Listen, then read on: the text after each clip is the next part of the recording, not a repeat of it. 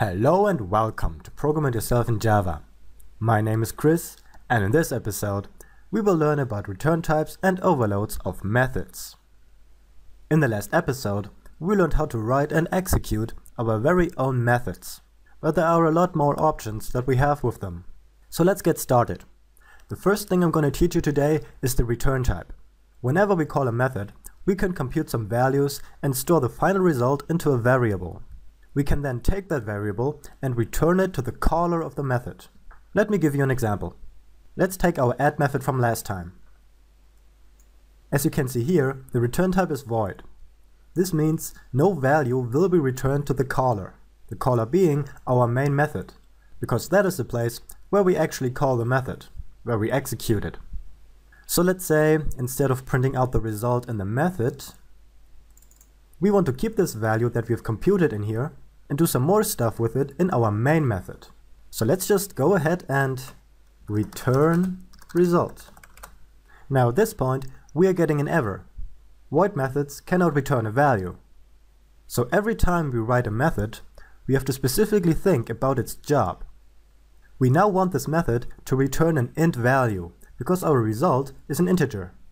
So instead of saying that the return type is void, we need to change it to integer. And voila, the error is gone. Now this is all well and good, but if we were to execute our program now, nothing would happen. When we call our add method, we get an integer value, but we never store this value. So once it gets returned, it has no place to go and therefore gets destroyed. So let's create a variable to store our value. Now the result is stored within C, and we can perform more operations on it from our main method.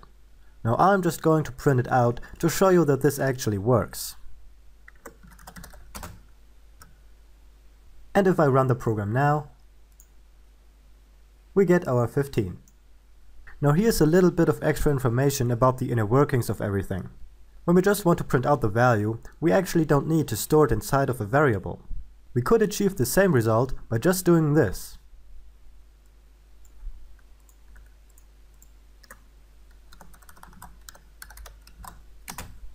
When our code executes, this part right here gets replaced with 15, because that's the value the method will return. Even though it's only a temporary value, because we don't store it anywhere, we can still use it in our computations, or in this case, in a simple print line statement.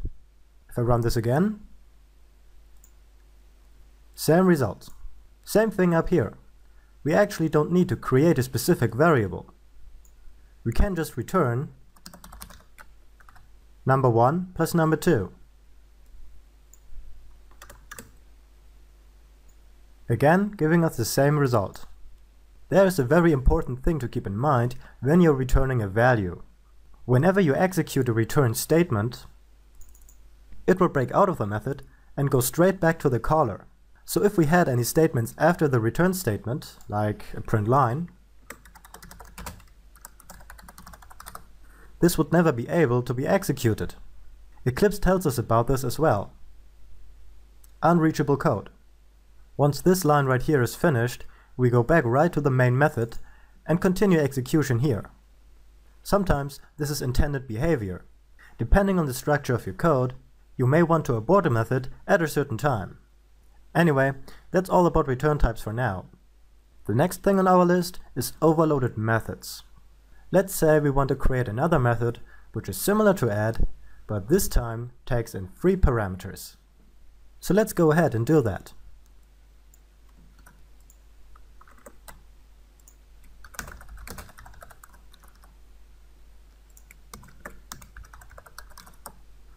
We have 2 different methods with the same name.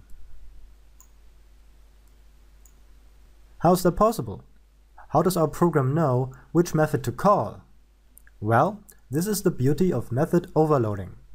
We can use the same name for a method as long as its signature, this part right here, is different. So when I call the method addAB, this method right here will be executed, and when I call the method addAB15, this method will be executed. Now this can become pretty useful.